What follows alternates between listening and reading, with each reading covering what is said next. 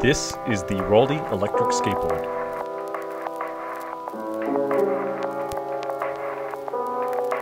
It's made out of carbon fiber, weighs 25 pounds, and has a 36 volt 14 amp hour battery.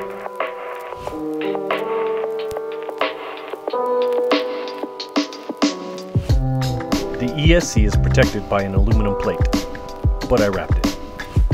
It's powered by dual 1500 watt belt driven D6368 motors. It has large 10-inch trucks for clearance and to support the large 195mm wheels. I bought mine during a promotional event, so it came with 4 extra belts and 2 extra wheels.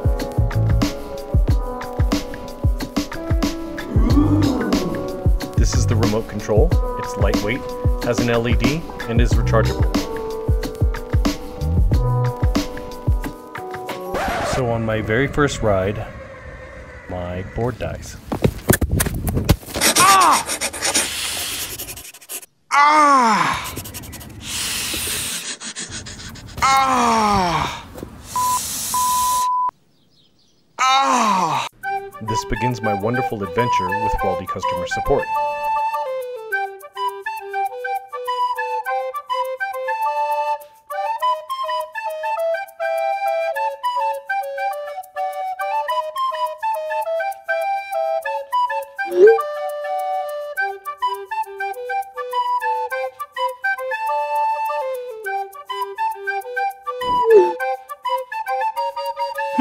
What to do? Let's think.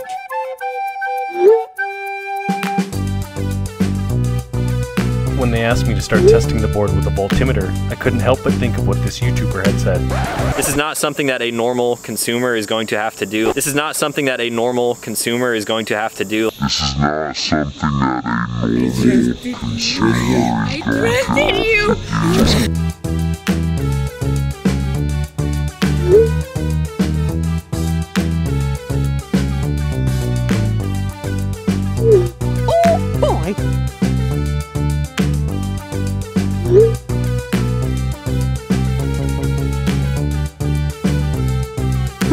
Hi there.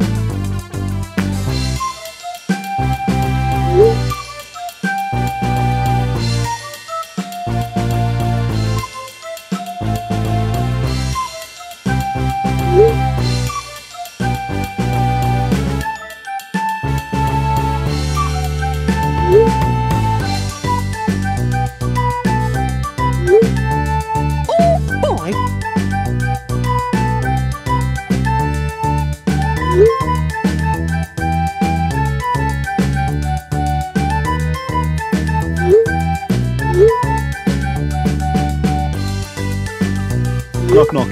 So, you got my money?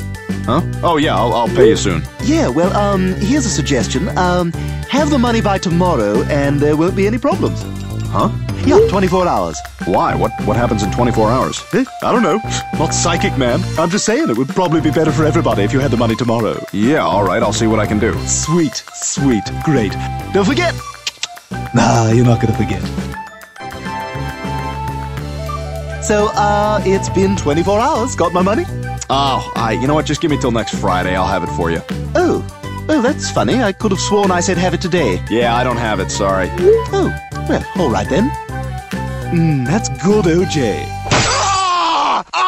Yeah, that hurt? That hurt? What the hell? Yeah, it don't feel so good, does it? No, huh? Yeah, that's what happens, man. Oh my God! Yeah, that's what happens. Where's my money? Alright, let's do this. It was at this precise moment he realized he had given his viewers no backstory as to why he was reviewing an electric skateboard. Quick, let's give you a backstory. Way back in 2013, electric skateboards had just hit the scene. I was rocking a smooth, altered V600 with a super fat remote and a groovy charger, man. Had a heavy SLA battery, weighed 36 pounds, and had a massive range of 14 miles, my man. This has been a quick e-skate history of my 2013. Now we know. and knowing is half the battle. What I'm saying is that I wasn't comparing this board to another modern day board, but one that is almost 7 years old and still has all its original parts, the original battery and old 800 watt motor. This board sat in the garage at one point for 2 years and was never plugged in, and was able to charge right back up and still make it back and forth on my 14-mile test ride without dying. This is all without zero care and no maintenance. Aside from weight and aesthetics, it still performs very well. So how does the new Raldey board compare? Okay, now let's do this.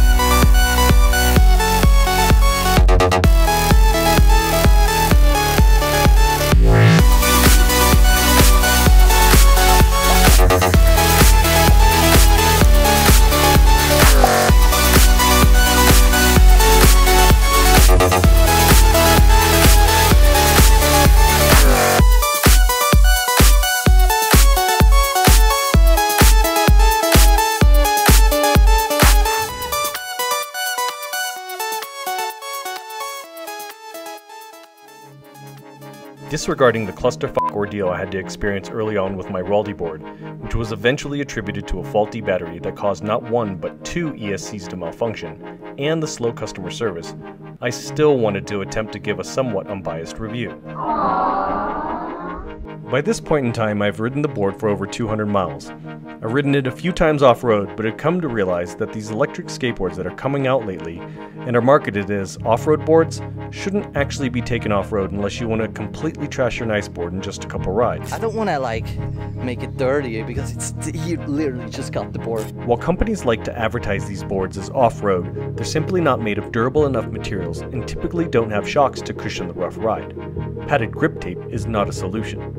And if the board does have shocks, they all still lack enough power for true off-road riding for any acceptable time or distance. Off-road skateboarding usually only looks this good when you can cut away before a fall. Real off-road reviews look like this.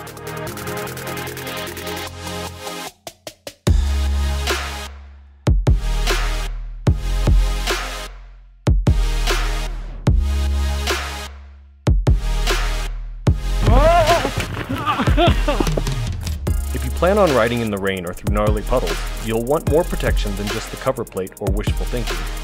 I applied a clear coat 3M wrap to the bottom of the board which protects the ESC plate completely and makes cleaning it easy. I'll leave a link to the wrap below. Regarding flex. Anyone who has ever raced a car knows that flexing and speed don't go together well. Electric boards that are made for speed should be made stiff to reduce speed wobbles at higher speeds. The Raldey board is appropriately stiff. Giggity giggity.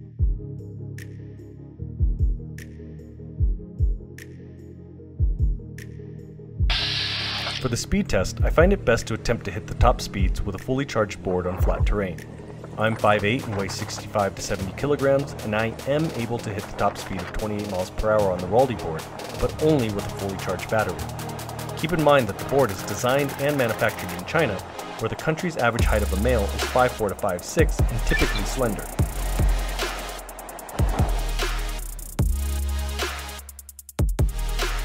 So far, I've been able to get 11 to 16 miles of range depending on my riding style, which is decent and slightly more than my old board at a fraction of the weight. The Raldey board charges back in 2 to 4 hours.